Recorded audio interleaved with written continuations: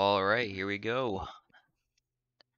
So let's switch to an actual game table. There we go.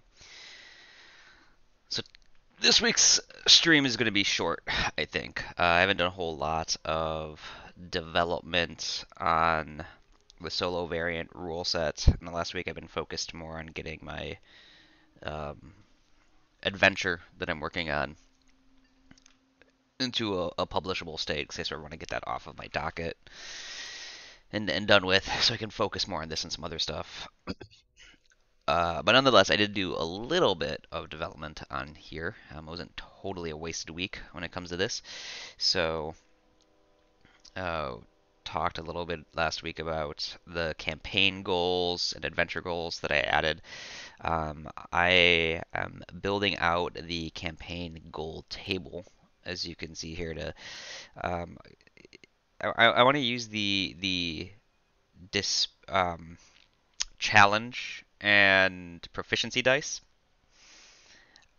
for this table, I think, just because I think it's thematically cool and it gives a few little options. So with a despair, I'm going to be tracking basically each result from the proficiency die is going to give something in a category, and then the challenge die, it's going to give a twist on that category and also increase the recommended track length for it with a triumph recommending 25. So like a triumph is like a really sort of like epically arduous campaign goal that you're striving for. But as you can see, I've gotten very little progress in that, and even the categories, I'm still not sure. I think someone's gonna be like personal development, some might be like build out a community, some is track someone down, something like that. There'll probably be really sort of high level archetypes for each of the columns, like a find person, find thing, find self, find uh, purpose. I don't know, but something like that. So that should be cool. And then I am going to do for the adventure goals. It's going to be uh, just a challenge and not challenge. Sorry, it's going to be a difficulty and ability dice are going to be the two rows. I want to keep them using Genesys dice because I think that's kind of neat, especially when you're not worrying about canceling out. You're just sort of like treating them as different. Each face is its own sort of entry on a table, or an index into a table. So we'll see how that goes. The adventure goals actually might end up being a proficiency and a challenge die as well. Now that I think about it, just because uh, there's a much larger range of different types of adventure goals. Um, but on the other hand, they're not as categorized or categorical maybe as the campaign goals. But we'll see how good we'll do that when we get to it. And then the other thing, so once I nail that down, I think the last thing I really want to add to this, to where in my mind will be sort of like a system complete point, will be the 5-room session builder, which will be an option instead of just going through. So you go through the scene, but the 5-room session builder sort of will build off of the 5-room dungeon system, sort of framework, design paradigm, you could call it, and um, give some options of some prompts effectively to help you build that 3 to 5 act session out of the sort of scene setting prompt that you generate at the top of the start of each session. So that's going to be a little tougher of a problem to solve, though. You can see I had the start of it where, I mean, you need an opening act, a mid act, and an ending act. The 5-room dungeon actually has an introduction or an open introduction, then a foreshadowing act, and then your mid act where you have sort of like rising suspense, and then an end, and then either an ending act, or if you're doing, you can split that into two, into a uh, sort of climax, big battle, boss fight, and then the surprise twist or achieve knowledge. Um, though I think that in a lot of situations you can probably combine that into just the ending act, which is like the catharsis moment, and then um, the achievement moment, which might be a twist or might be a surprise or something, but those can be put into the same act, I think, a lot of the time. Um, for what the purpose of this, for the purpose of this system. But we'll get to that later. Once I get those, all of that done, though, I think I'll sort of be at a point where I just want to like keep running through a few games, maybe run through a few co-op games, and really hone in on how to present the material, and probably then start converting it into layout mode and final balance tweaking and stuff. There's not like a whole lot of balancing that needs to be done with this, so long as it's sort of generating, uh, causing people to, prompting people to create really interesting sessions without a GM. So the balancing side of it is not like really going to be a significant part. Most of it's going to be about figuring out the layout, making it easily digestible for an individual or a small group. So that'll be a fun project when I get to it. Um, but I need to finish my other stuff first, like guillotines and the gallows, um, atypical adventure module that should be coming out anytime now. But uh, that's where we're at with the development. But let's actually get some play in today. So I'm gonna do this and pop this out, then get this squished over to here, a little smaller. Perfect. So I'm gonna have both of these out and ready to go.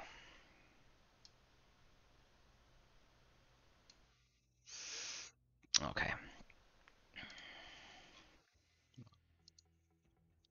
To to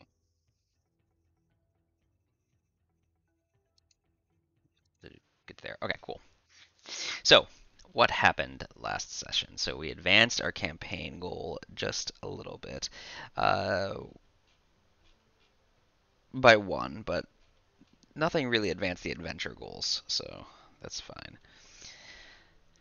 Um, in the post play, I spent the meager amount of experience that I got to uh, gain the net search talent because I think that is appropriate for Yusa. And that's been added and everything.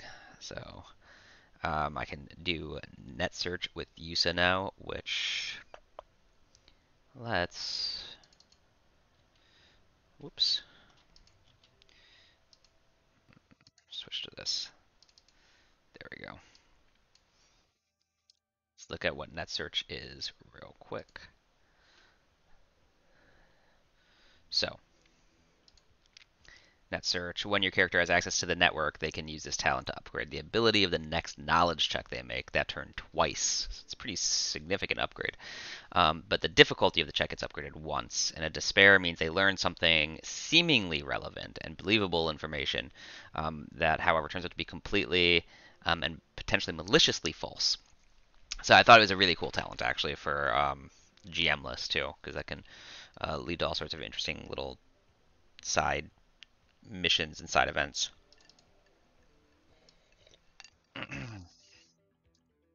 So, so that was cool. But what did actually happen? Let's do a recap of last session. So, last session,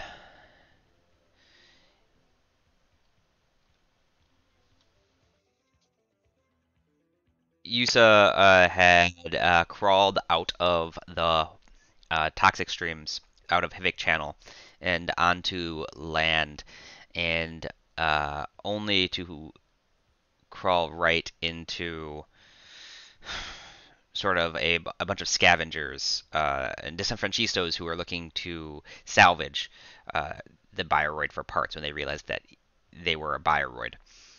And luckily, a mysterious doctor character, a street doc, showed up at the scene and dispersed the crowd and was unable to perform independent repairs on Yusa, but used a few of his dwindling her dwindling slap patches on Yusa, which managed to repair quite a bit of Yusa's wounds, or recover quite a bit of number of Yusa's wounds. And also means though that I forgot to put this, that Yusa owes the street doc, I would say a medium favor for the slap patches. So, um, session 3. So yeah, what are we saying with session 3? Session 3 is um,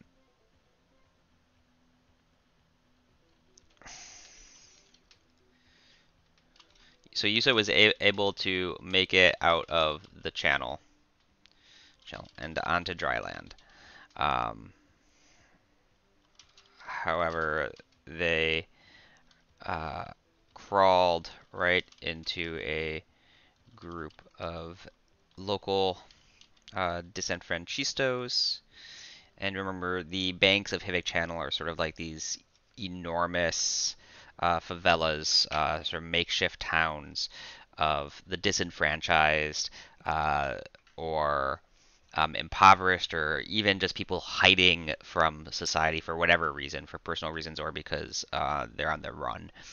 Living along the banks. Here and there are these. It's always raining because Hivik Channel is this uh, way that New Angeles accumulates cooling condensate from the intense air conditioning needs of a megacity of its nature, and uh,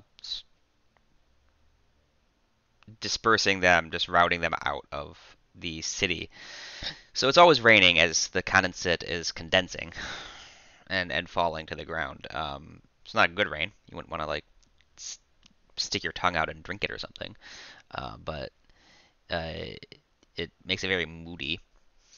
And there's also little mushroom farms that are sort of randomly spread around the banks of Hivik Channel because the locals have taken to creating at least some amount of their own crops and produce because they can't depend on receiving it from other neighborhoods in New Angeles. So a group of local disenfranchistos um, intent on salvaging the bioroid for parts.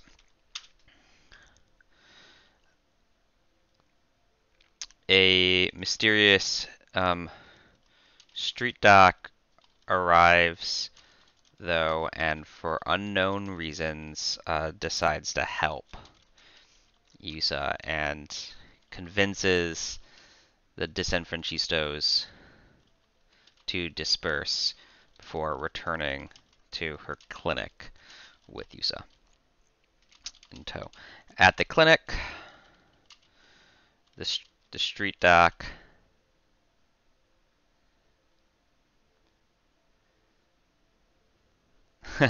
yeah, Hivik Channel Scarpy is also my I, it's tied, I think, between Hivik Channel and Residential Unit 468 are my two favorite spots in Acadito. Uh, Hivik Channel, I think, is the most like thematic and appropriate, and is like it sort of brings to the front this part of New Angeles that certainly must exist in one form or another, but we don't ever really get a chance to see in any of the official content. And Residential Unit 468, I think, is just dope as hell because it lets you bring in crazy House of Leaves or Tartarus or weird crazy shit into your game that doesn't typically belong in a cyberpunk setting. So at the clinic, the street doc, yeah, uses up two of her dwindling um, supply of slap patches to repair Yusa after failing to do so with her own medical skills, or in her case, mechanical actually. Um, Street dogs also have mechanical skills too. And that is where we open the session. I think that at some point, Yusa, we're gonna sort of jump right into the after effects of the last session. There's no real time jump here. So actually, session to session has been almost fairly continuous in time sequence. So, but I think at some point, uh, the street doc let Yusa out, and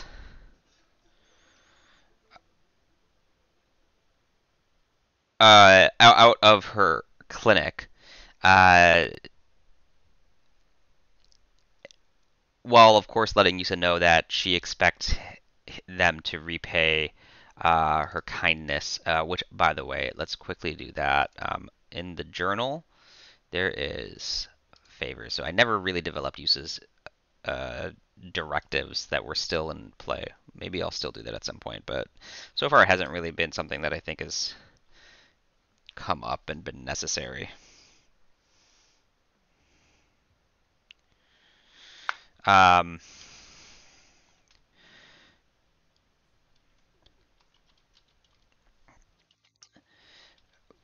but Yusa owes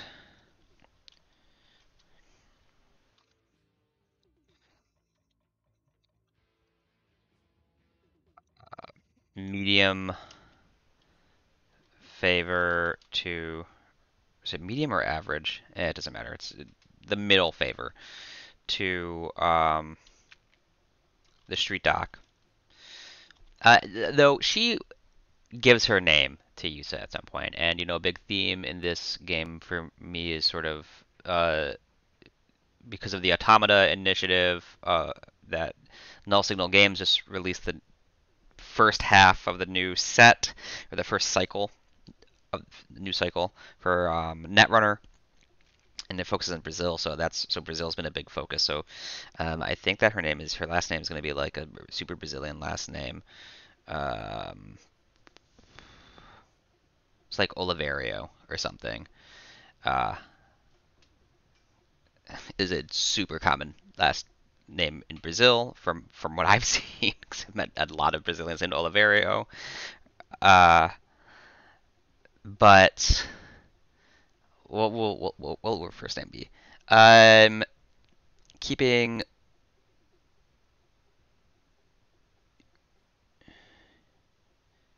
Yeah, I'll just actually we'll say that her name is Jennifer Oliveirio.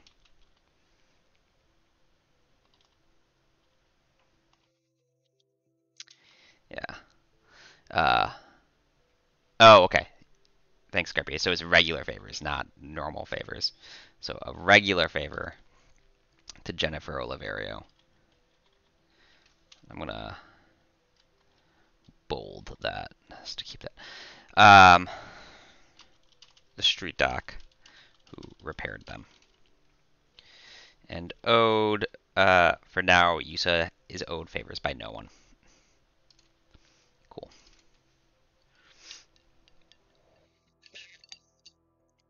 So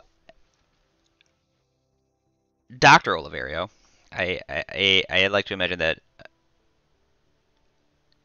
Well, actually, let's develop the PC with the table and see what her disposition is generally. Let's start using more of this table. So we will do. I wish there was a way to like roll. Let's see. Yeah. Okay. So let's do an unskilled roll. do that. Cool. So we're on our disposition table. This will say when a new NPC is encountered, we can figure out their attitude toward your character. So what is Dr. Oliveirio's attitude towards Yusa? Yes, tables are fun. Trying to get into the swing of using the tables more rather than just spitballing stuff. All right, so we got 2 fail results. I'm gonna re-roll that because that doesn't make a whole lot of sense. The NPC is not gonna be hostile. That's sort of weird. Um, well, I'll just drop it down a nudge. So Dr. Oliveirio is cautious. Um,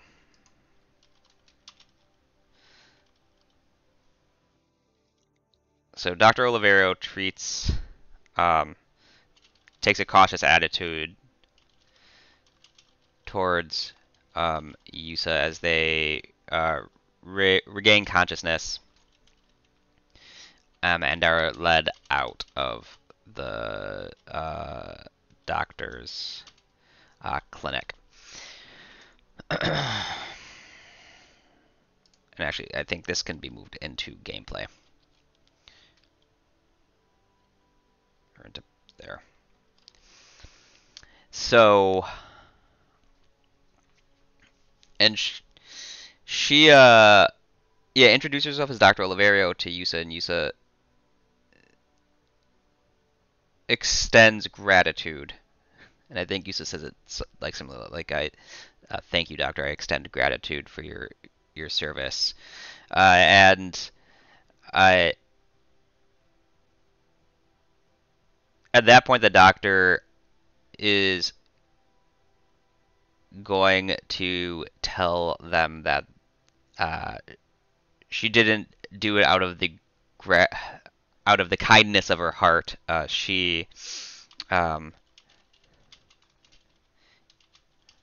the kindness of her heart. Well, and she expects Yusa to repay the favor. So let's start doing some rolls and seeing what that favor might actually be. And we'll go with we'll do the scene generation. So first, plot hook, because I think she's gonna explain that as Yusa is following her through this dilapidated shanty town along the banks of this toxic irrigation canal that is dispersing and removing the waste of New Angeles and Acadito in particular. She's going to explain what she wants from our bioroid.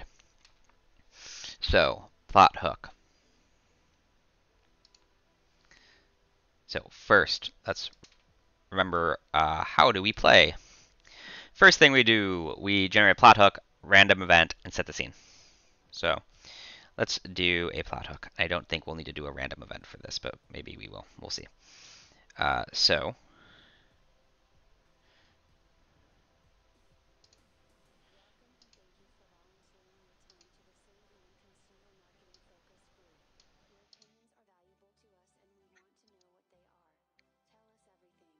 I'm going to draw.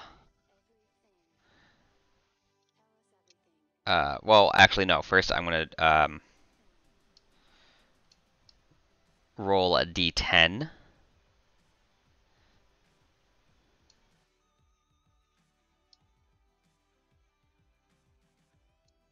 Yeah. Why is this freezing up? Please don't be frozen. No, it's not. Okay. God. Um.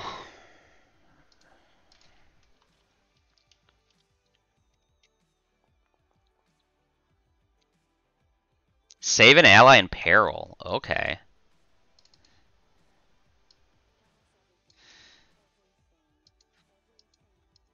What is going on? Oh, why am I stuck in...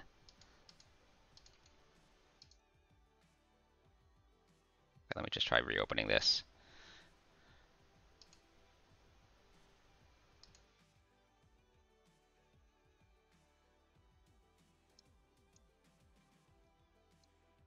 Sweet. Technical difficulties, super fun. Let me close both of these. Okay. Ah, there we go. Something up with that. So, plot hook. 6. Oh my god. 6. Save an ally in peril. And let's. This is where I think we can actually get a little bit more into.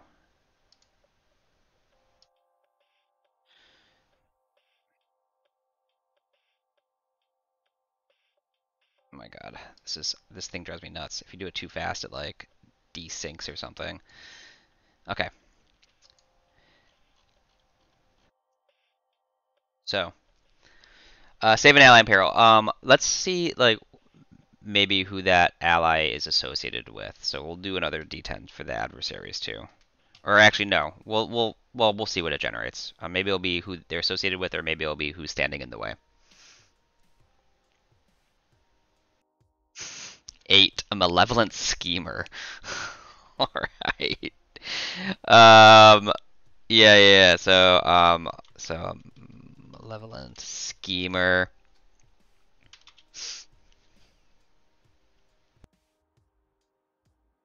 Let's draw the theme focus now. I don't think there needs to be reward because this is calling in a favor actually, right? Um, though if it's just beginning to seem more like a very large favor than a regular favor. So let's draw a card from our Oracle deck randomly. 10 of Hearts.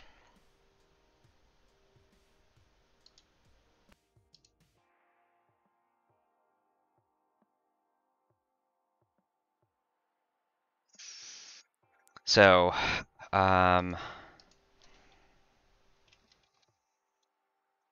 10 of Hearts is going to be a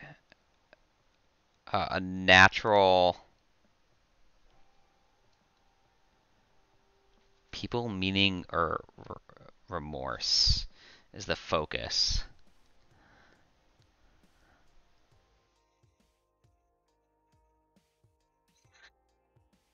I'm gonna actually use the rewards card not to figure out what the um, reward is for this, but I want to know like what this will help me figure out like what prompted the ally in peril, like what the peril for the ally.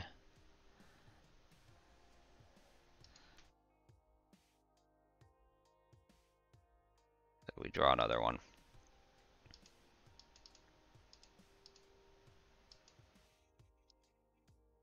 Queen of Hearts. So first though, let me just put this down.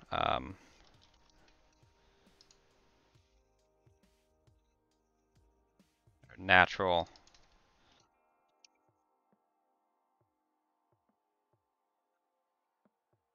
People, meaning, remorse. Okay. But we don't. We'll see what that really means. And this other one is going to be a Queen of Hearts, and that's going to be an alliance.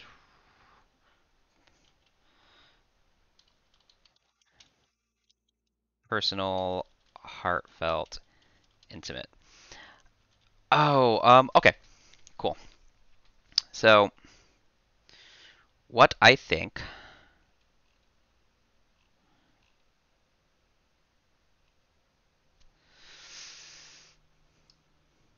Um,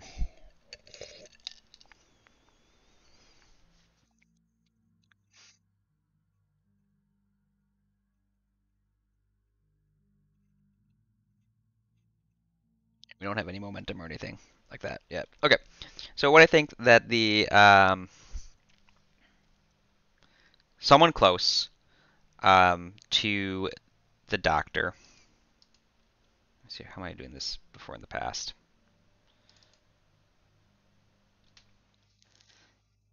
Yeah, okay. So, someone close to Dr. Oliveirio.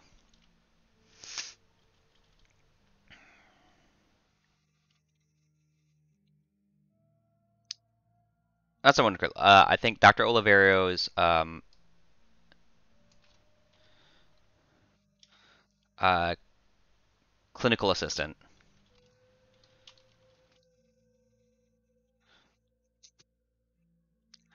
um, slash nurse uh, has been abducted by unknown agents.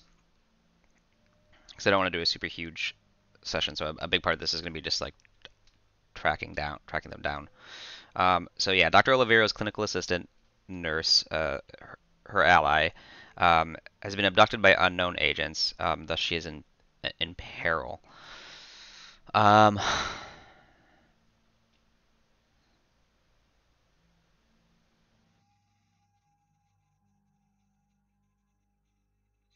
the um, yeah, we'll tackle the malevolent schemer thing in a second. So natural people meeting remorse. Oh, okay, okay, yeah, yeah. I have an idea. So, um, really, um, Yusa is not aware of this yet,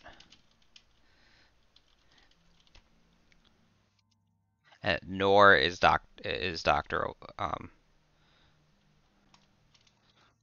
Oliveirio. Uh, really, um,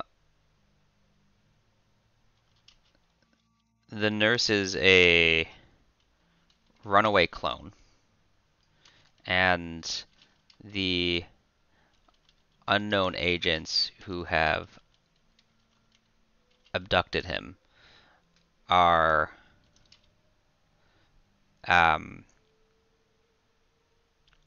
I forget what the like uh Jinteki teams are that like recapture rogue clones and stuff and recycle them, but are um Jinteki we'll just call them like reclamation agents for now or something. And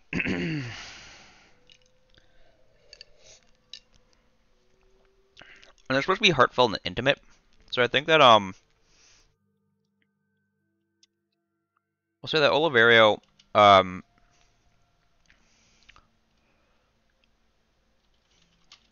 won't admit it, uh but yeah, is um get a little romance story, side story here is actually uh very much in love with the nurse, whose name is I don't know.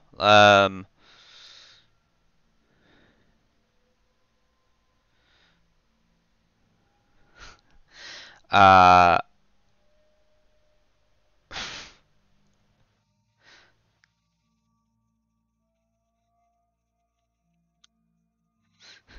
say like I don't know, Franklin Pierce. That's his name. Maybe we'll change that. I'm having a block. So Frankie Pierce uh, is Dr. Oliverio's much beloved and very close clinical assistant and nurse. Okay, so I like this.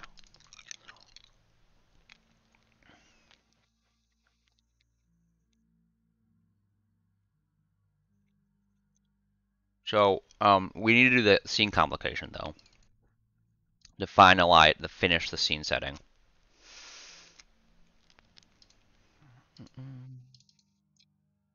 The final scene complication. Let's do that. Let's do this. Decouple it. Ooh, success and advantage.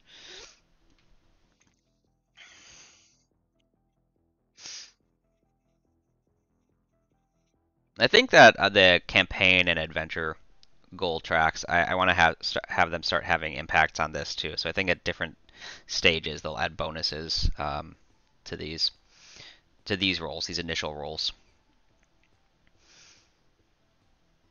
So success and advantage. So success, behavior, NPC immediately acts. Okay, and advantage. The environment is different in a way that benefits the character. Well, all right. Um, we so thankfully, or sir, right as Yusa says this, or right as the doctor explains that she needs help tracking down, yeah, finding Franklin and rescuing him. Uh, Franklin manages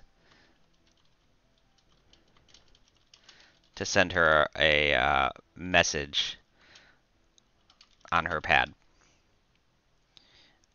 Um,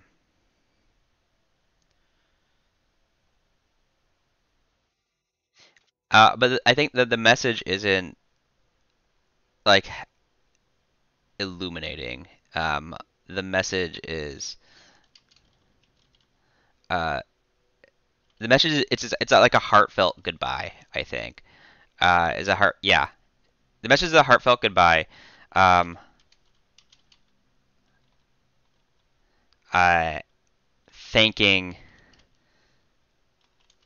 Dr. Oliveirio for their time together in the clinic, and um, and telling her not to feel bad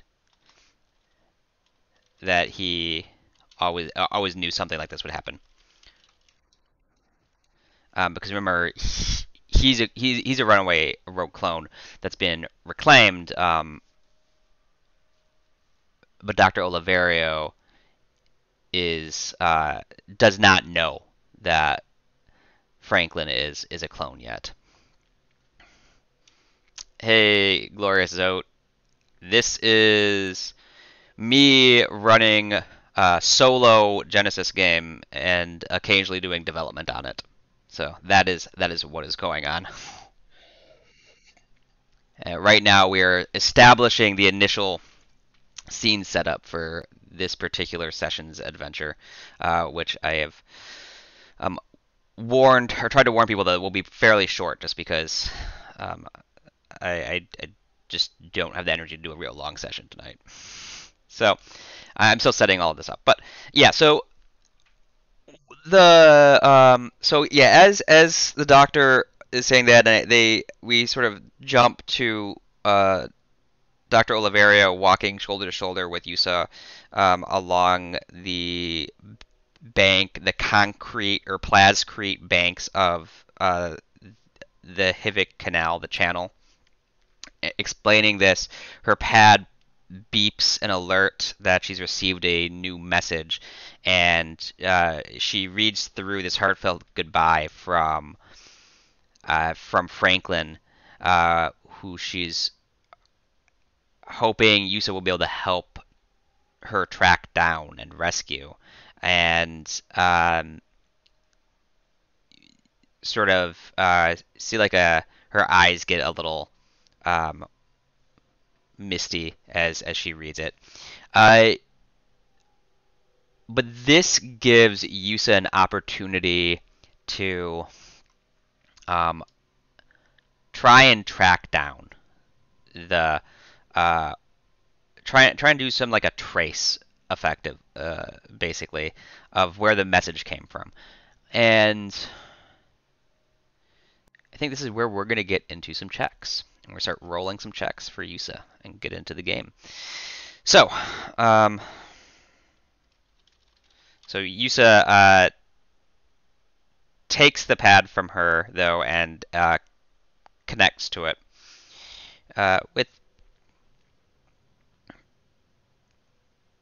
with some sort of like bioroidy type thing, and or actually it just sort of like starts typing away on it as a bioroid because he doesn't have any, or they don't have any sort of like brain machine interface capability or anything like that. Um, so, however, Yusa realizes this is a perfect opportunity for them to attempt a trace. Because yeah, Yusa was actually was a sysadmin before, or a sysop before fleeing. So I think performing a trace would be like the immediate first thought that Yusa would have on the message. And Franklin is not like we're going to say that Franklin's not particularly great at sending. I'm going to spend a story point to do that actually, but um, Franklin is not particularly great at. Is not like trying to cover their tracks or anything or help either, but uh, yeah, they're just sort of like sending out. He's just sending out a message when he's able to. So, so Yusa realizes this is a perfect opportunity for them to attempt a trace, and that is, and yeah, and takes the pad from Oliveirio and begins the attempt immediately, without explaining to her. So we'll see. Maybe some of the threat will end up causing an altercation with Dr. Oliveirio. So,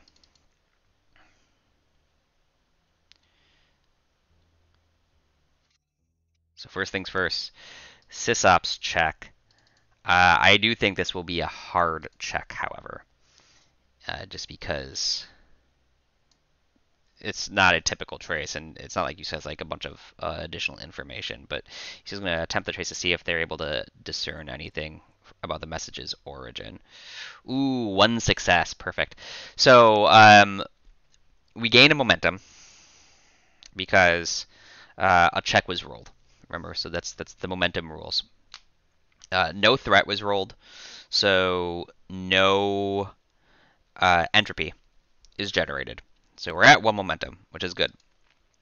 So it's only one success, and I do like to use the number of success or failure to sort of scale the respective success. So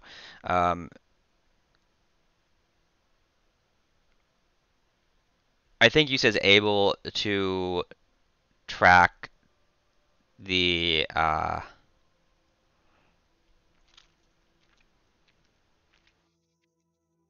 where would where would they be?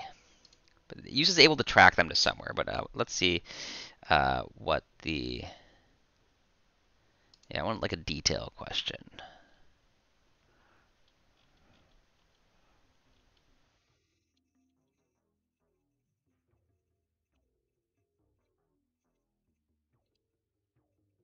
So we'll go with we'll do a detail question. We'll combine the results of a detail question and a um,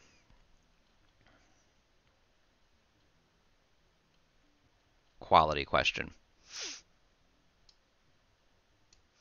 So first, let's do the quality question.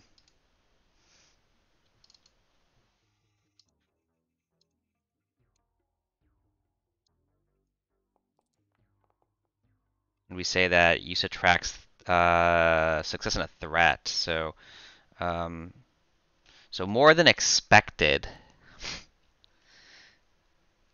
somewhere with inherent risk. Okay.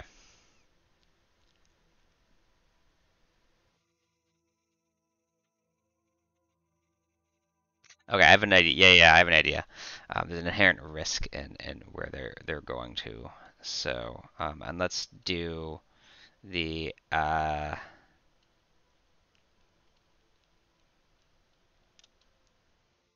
the detail question just to see sort of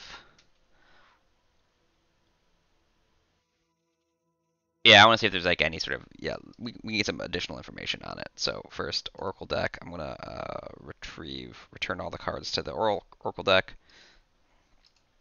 Cool. My hand. Now I'm gonna draw one from the Oracle deck. What do I get? Ace of Spades. Neato. So Ace of Spades. A unique mystical. Okay. Oh man, I don't know what that means, but I did have an idea for the other part though for the quality. So with it, something more than expected with inherent risk. So more than expected. We'll say that the trace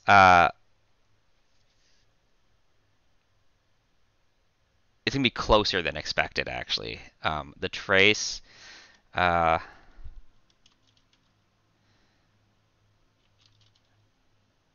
the trace leads to the vicinity of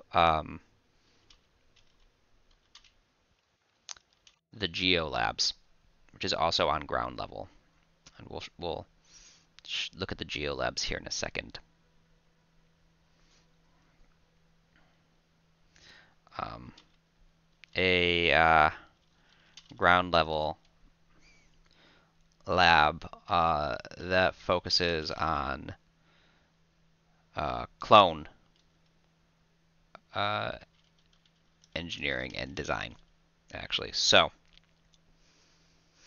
mm-hmm, mm-hmm. So there's an inherent threat to that because the Geolabs also is the Geolabs is also a contract lab that works for HB, NBN, and really anyone with sufficient funds to pay for their contract lab work.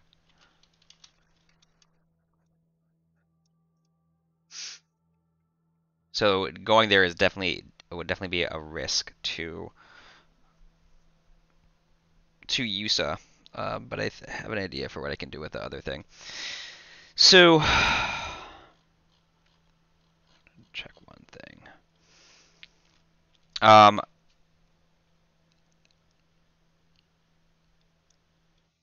the mystical aspect. You know what would be cool? Yeah, let's bring in the mystical aspect. I think the mystical aspect of it is actually going to be um, something is weird about the transmission. I don't know chain we'll call it of uh, Franklin's message, and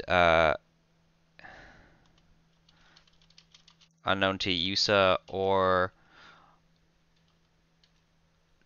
Dr. Oliveirio, uh, is that Franklin is in fact a rogue Nisei clone line. Uh, and Nisei are like the psychic, psionic, whatever clones that Jinteki experiments with. And anytime something really cool happens with clones in Android setting, no matter who, null signal games or FFG or Edge, it's like always Nisei clones because they can do like all sorts of weird psychic crap. Um, so, uh, so that's cool. Okay, I just want to check one more thing. I just want to make sure I'm using momentum and right. Okay, so yeah. So the other thing with momentum is that I can spend, I can add stuff to the pacing roll if I need to for momentum, or add a boost to any oracle or NPC table roll. So I could have actually added a boost to something, but I don't want to spend the momentum because I want to be able to, at the end of the session, we compare momentum to entropy, and if we have more momentum than entropy, then we're able to progress the campaign goal one step. So I don't want to actually uh, risk not getting that progression with the momentum. Um, awesome. So yeah, Yusa explains this gives this information to Dr. Oliveirio, and Dr. Oliveirio, I think, is gung ho and ready to go in, guns blazing, even though she doesn't have any guns, really. Uh, uh, but Yusa is a little bit more reserved, especially because Yusa's sort of still not totally jacked up, but is not in like a great state physically. So Yusa is going to see if there's any other, do some research on the net and use that net talent to see if there's any other way into the Geo Labs. So I'm going to do a check, so that increases momentum by up to 2. And remember, we also have a talent for net searches. So, so it'll be a knowledge check. Yeah, I think a knowledge net check, as they're just sort of like scouring the net to see if they can find anything. And so I get 2 upgrades and ability upgrades and a difficulty upgrade.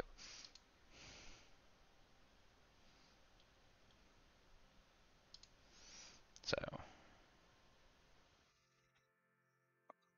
do I, um, yeah, 1 difficulty upgrade and then 1, 2. Okay.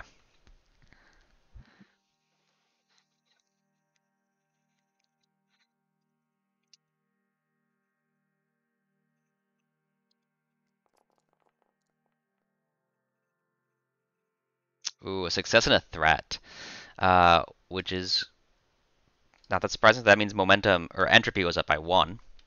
So every time we roll a threat, entropy goes up by 1 point. Whenever we roll a despair, it goes up by the number of threat generated, or 2, depending on whichever one is greater. So one threat, and 1 entropy, and let's review again what that 1 entropy means for us. Nothing yet, but we get another entropy and we start receiving setbacks and stuff. So, Yusa asks Dr. Oliveirio to slow down for a moment and uh, identifies a way in that Yusa is able to find into the Geo Labs, and I think that there is. So let's first write this down so I don't forget it immediately after ending the stream. So Yusa is able to search the net for an old entrance into the Geo Labs.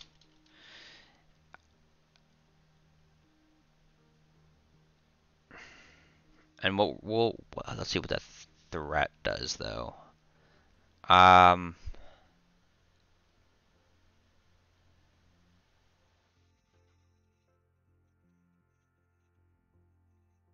say with the threat, I would say that Dr. Oliveirio shouldn't come with Yusa, but that seems really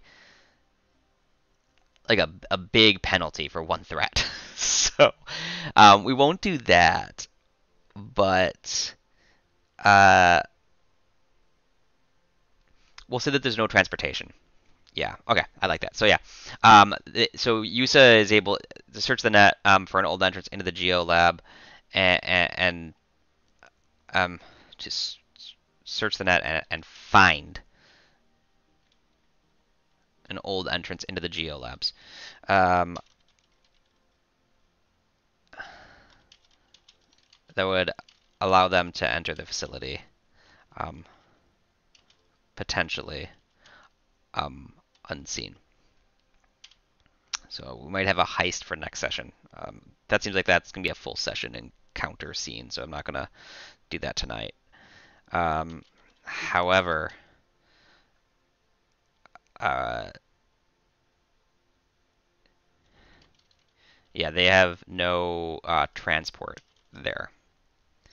And this actually sort of works with how Akedido's traversal mechanics work, but I'm not going to really directly use the traversal mechanics just because I'm trying not to rely too heavily on the content in Akedido as I build out aspects of the GMless variant.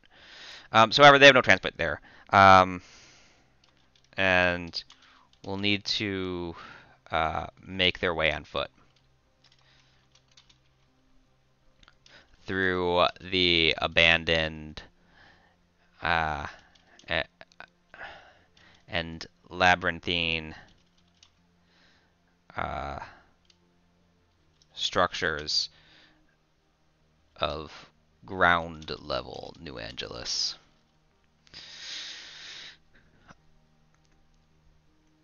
And are they going to get anything to prepare? Uh, I don't think that they have anything that they can really prepare for this, and I think that's actually I'm going to spend as a GM point just to stop to prevent any sort of like preparative preparation for this track because Oliveirio is really champing at the bit to get going. So we immediately jump in to a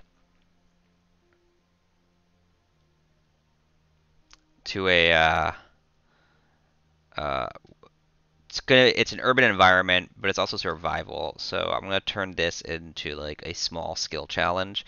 Um, to make their so that's going to be that'll be the rest of the session. We'll get all the way to the Geo Labs, and I'm going to turn that into a skill challenge, I think. And what the skill challenge is going to be, it's going to be a relatively easy skill challenge. But it's going to require a survival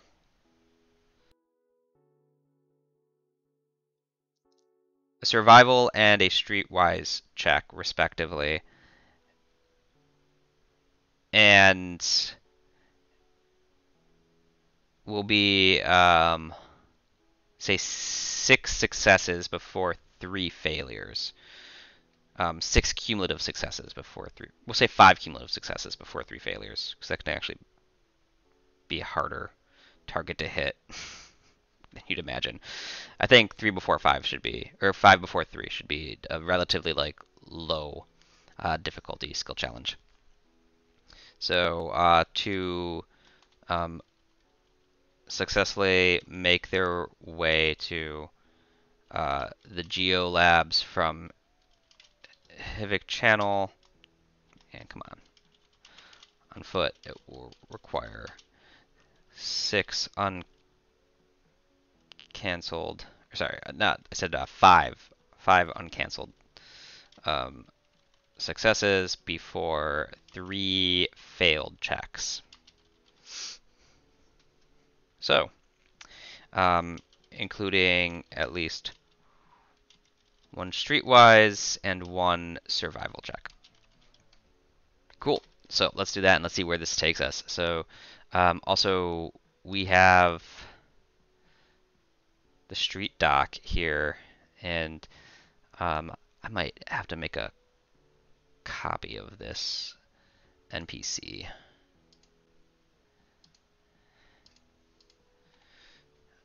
Because they are now a named character. So, duplicate. And let's put this in other for now. Boop.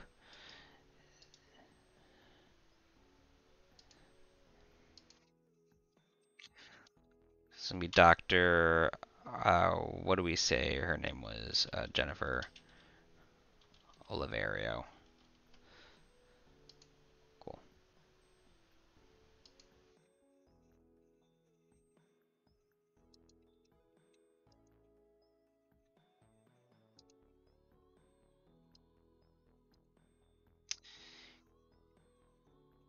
So let's actually jump over to Akedido here too.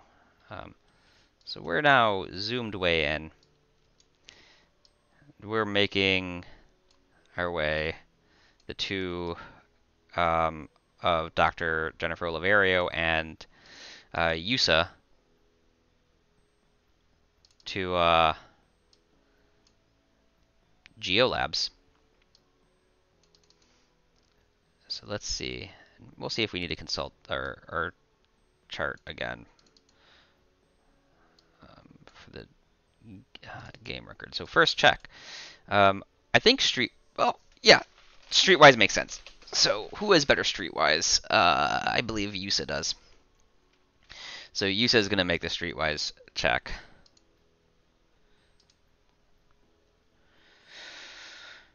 And I think streetwise will be relatively easy. Or, well, average. It's not going to be a crazy streetwise check, but the survival is going to be hard. Because the streets are sort of like in ruins, so like knowing where to go is not that difficult, but figuring out how to go through rubble is can be challenging.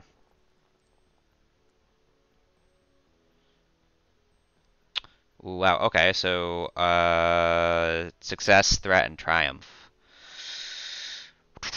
So okay, cool. So we get the one success. Also, skill challenges make momentum go up. Also, there's a threat though, so that means we're at entropy 2. But we also get a triumph. So I'm going to spend the threat, I think, and just give Yusa a strain. And because this isn't really like a structured encounter, there's not. Well, there might be a strain recovery roll. Yeah, we'll do a strain recovery roll at the end of the skill challenge. But they might enter Geo Labs with no strain to rescue Oliveirio's friend. Um, and I feel like Oliveirio managed to rope Yusa into a very large favor. This has become quite the side quest of events for Yusa for 2 slot patches, but whatever. Uh, with a triumph though, yeah, success. Yusa is able to sort of uh, use their bioroid brain to optimally identify the proper direction to go and major routes to take through the not just the undercity but the ground level of the undercity. It's going to upgrade the, and I think it's actually like maybe a little sort of frying their processors or something, because remember Yusa also suffered a permanent loss to intellect because of that critical injury. So, uh, but it's going to upgrade Oliveirio, who's going to do the survival check. No, it'll still be Yusa who does the survival check, but Oliveirio is going to. I'll say that Oliveirio can assist on it, so it's at least going to be a bonus. Um,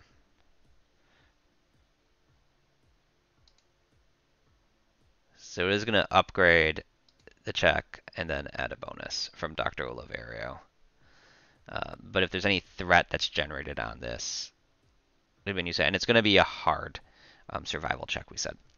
Any threat, the strain's going to hit Oliveirio, I think.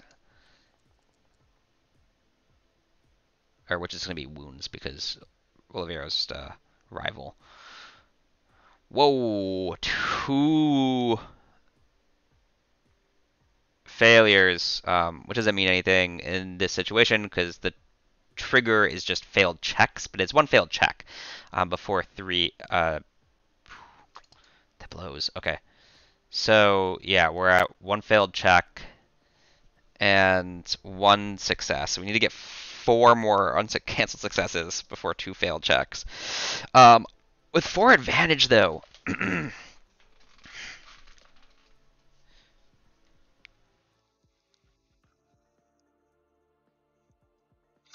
They get lost in the rubble. They're going the right direction, but they get lost in the rubble. With the 4 advantage, so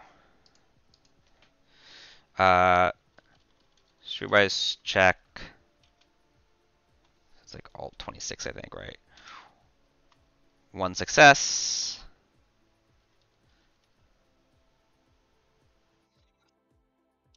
One threat, 1 triumph.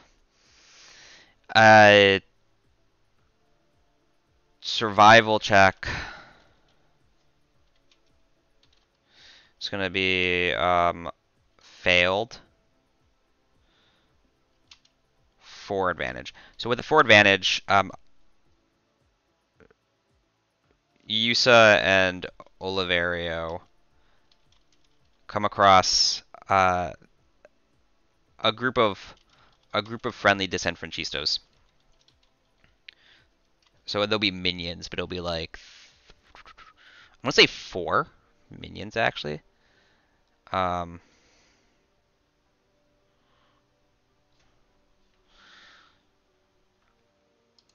who are also sort of living in the rubble and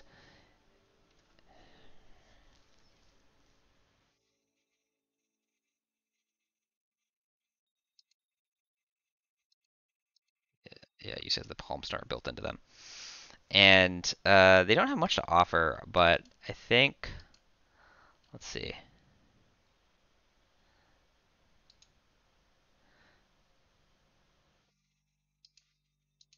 2 slap patches. Um,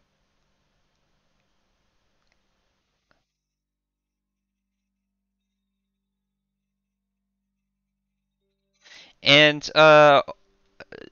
Dr. Oliveira, though, come across these friendly disenfranchistos who are hurt. One of them is hurt, and Dr. Oliveira is able to use her emergency med kit to perform a check. So that's what we're going to do actually for the next thing. It's like how good of the check does she perform, and that could contribute to the skill challenge. So, and it'll be medicine. Yeah. And it wasn't a crazy failure for the survival check, so it doesn't have to. I don't think the difficulty is going to be super high. It'll stay at average difficulty, because it's just Oliverio trying to like assist these random disenfranchistos in need of medical attention that they came across, and but the point is that the disenfranchistos will be available to help them later. That's why I wanted those advantages like that. So 2 successes. Uh,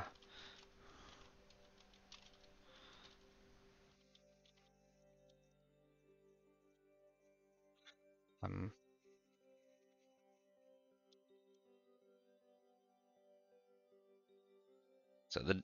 Dr. Oliveira offers medical treatment of them because they're hurt. So medicine. The heck? There we go. 2 successes or 3 successes total. Just need 2 more. And it's just yeah, 3 flat or 2 flat successes. So I think it's going to be um,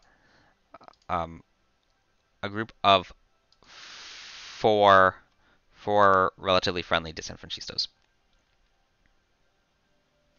Also, momentum goes up by 1 more. So we're at 3 momentum. And um,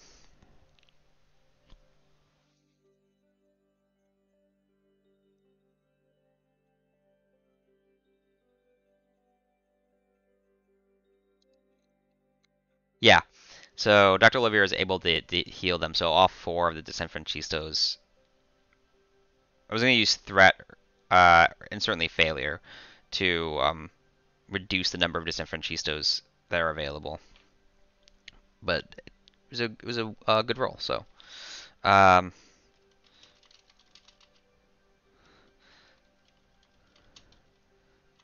she's able to successfully help all of them, and now a minion group 4 will be available uh, in infiltrating the Geo Labs should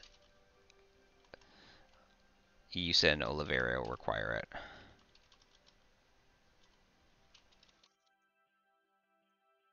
The music makes me think that this is probably like this sort of surprisingly pleasant scene in this sort of like filth and detritus that makes up ground level. And yeah, we have this like moment where like probably around like a fire in fact, of like a tire fire, but like a fire.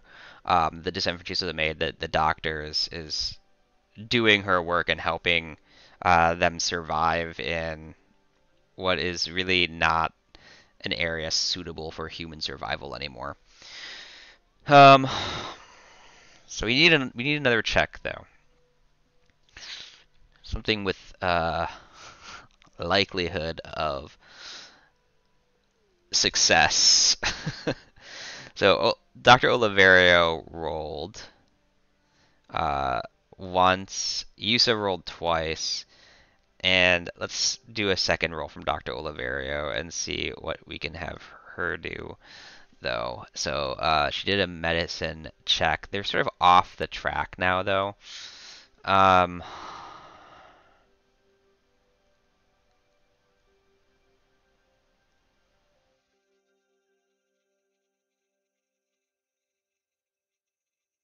so we'll do a survival check, which is cunning. Um, yeah, because neither of these guys have this, so it'll be from Dr. Oliveirio is now going to try and help the survival check, and Yusa is going to assist. So effectively, it'll just be raw cunning with a boost from Yusa, and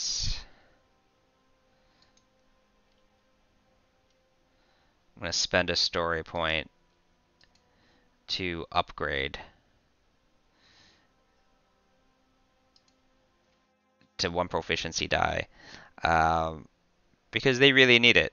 And but I think Yusa Yusa systems are still like rewiring themselves because of Saharki's crazy uh, sort of not icebreaker but supporting software that they used on Yusa and in the run that Yusa was protecting against in session 0.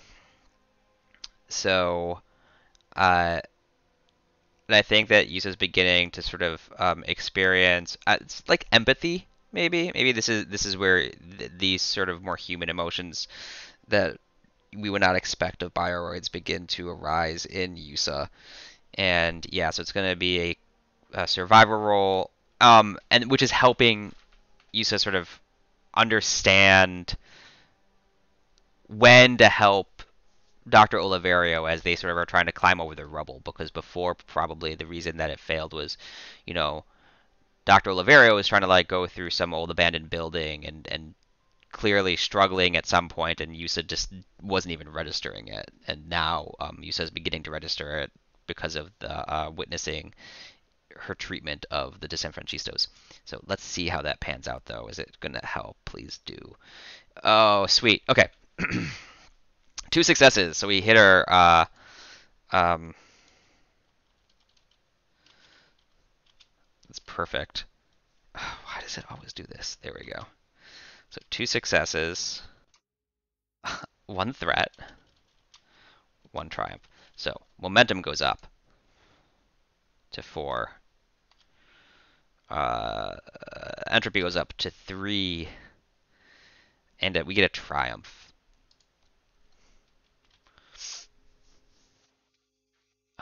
But it is going to be threat as Yusa also understands that this is very strange. that uh, Yusa's experience is rewiring happening in real time and is um,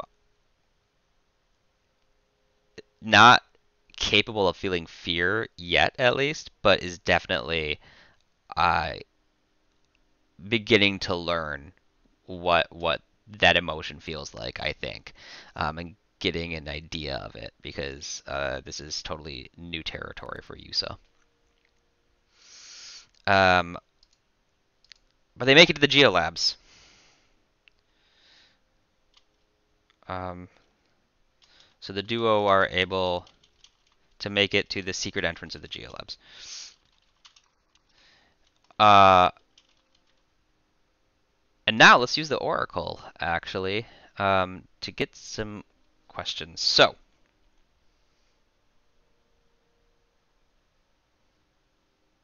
is it a hidden entrance? I'll give the oracle a binary question. Excuse me. So binary question. Um,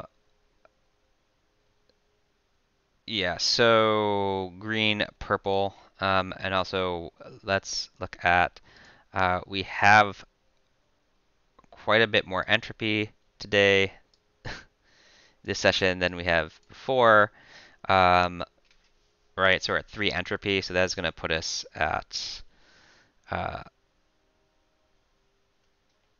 nothing on the NPC table rolls, because we're not doing any NPC table rolls right now. But we are doing the Oracle rolls, so we get set back on that roll. But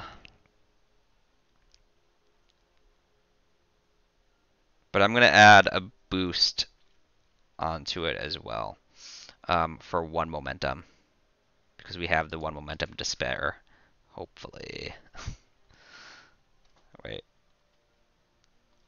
Oh, no, we don't have that 1 momentum to spare, actually, right? Because we're at 4 and 3.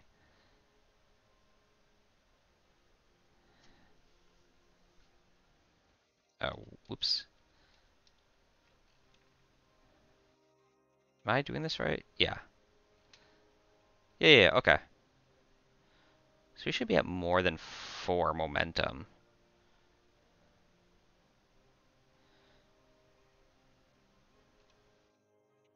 We should be at 5 momentum at least, I think. So I'll spend the momentum to get us down to 4. I did the math there wrong somewhere. That doesn't make any sense. So, to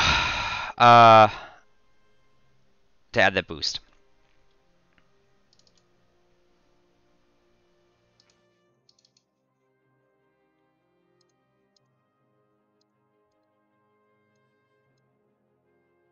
And the question that we're posing to the Oracle is the entrance that we come upon a secret entrance? Success. A single success. Cool.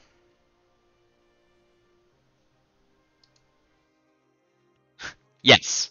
It is a secret entrance. Okay, not as exciting, but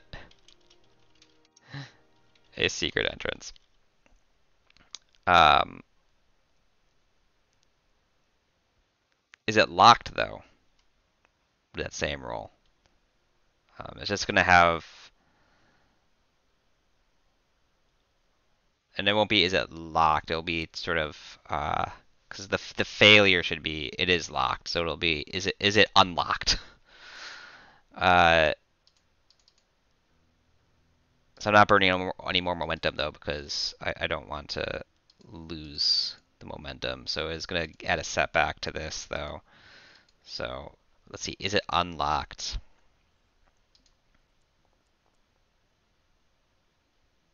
Wow. It is unlocked. Oh no, sorry. It is not unlocked. It is locked. But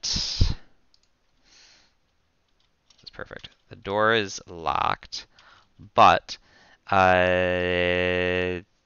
the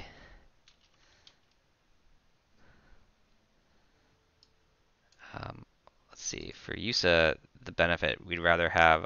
Yusa does have skullduggery, I think, right? Yeah, skullduggery. But skullduggery isn't as good as doing hacking.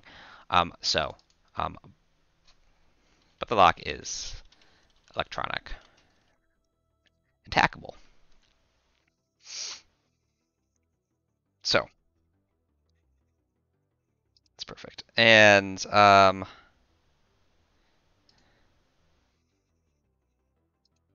we'll do one more Oracle quality question for the Oracle. And it's going to be what is the, yeah, how strong is the lock? How difficult is the lock, basically?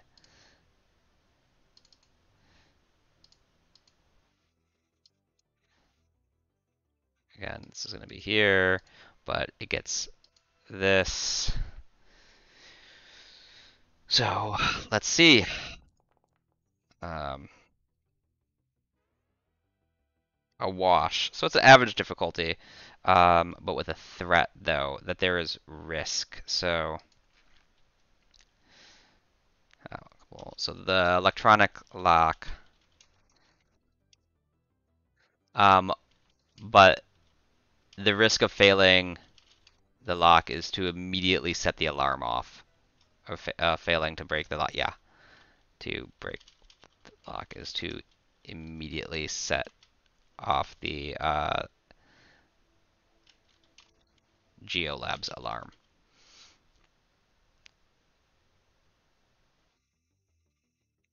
And yeah, so they come upon.